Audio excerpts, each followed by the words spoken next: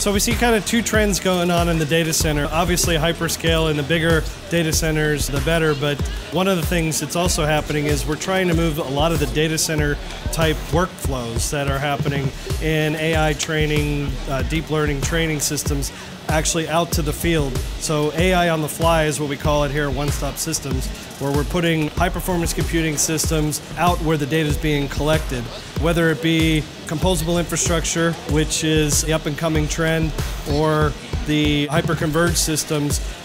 That power that people want from the data center out in the field is something that we do at OSS.